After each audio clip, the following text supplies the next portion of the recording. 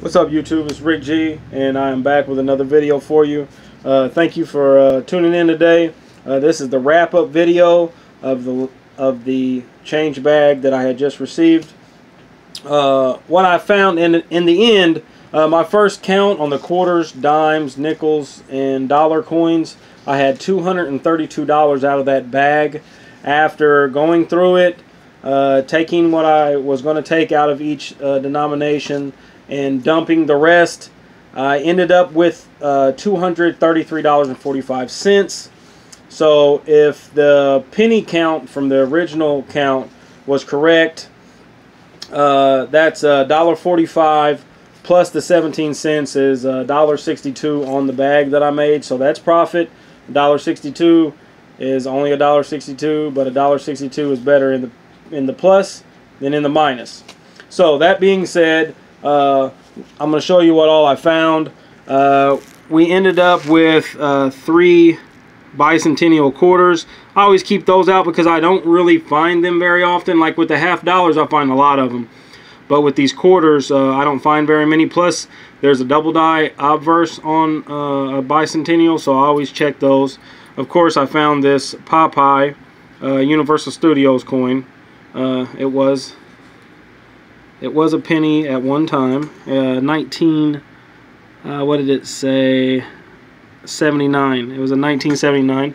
So it was put through one of the machines and smashed out to be Popeye. So I'll keep that. I found 6. Ended up finding 6 Canadians. This nickel, this dime, a couple pennies.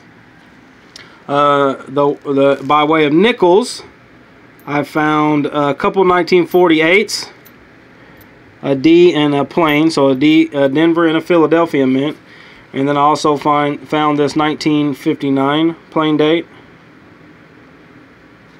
so that's a Philly minted. And the original count on the wheat cents here was 10. After I went through the pennies, I did find 2 more. I can't remember. I think I found another 1945 right here. I'm not for sure, but the find of the wheat pennies that slipped past me on the initial count was this one right here, 1943 wheat cent. Yes, it is a steel cent.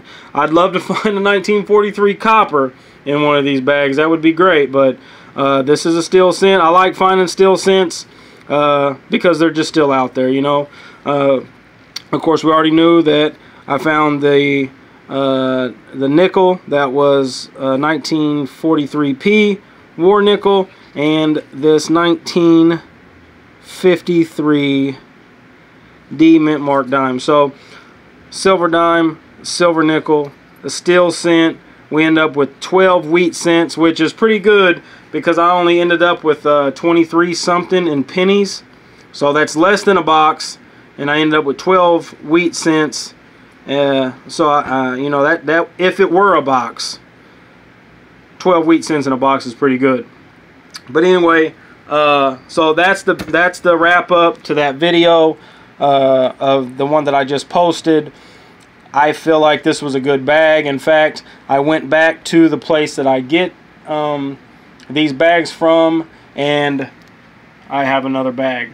That being said, I'm going to post this video, and then I'm going to get into this bag right here. I'm going to start sorting it and see what I can find. But if I can come up with, you know, a steel cent, a silver dime, and a silver nickel, that'd be great. So I appreciate you viewing the video. If you're not subscribed, subscribe. Hit the notification button. I always put up videos regularly every week. Leave a comment down below. I need you to leave a comment down below. Apparently that helps. I'm not big on this technology thing. I haven't really got into. I mean, I was never planning on doing videos. That's another thing. I never planned on doing videos. A couple channels that I watch regularly, they said, "Man, you're really hitting good finds, man. Won't you put a couple videos up?" So I started putting videos, and now I'm hooked. I'm addicted to coins searching, and I'm addicted to YouTube videos. That being said, if you leave a comment, more interaction with my channel, puts my videos up in front of more people. I get more subscribers, I get more views, and you know the spiel. So Leave a comment down below. Tell me what you think about these bags, about the finds. And until next time, good luck to you, and I hope that you profit on all your searches.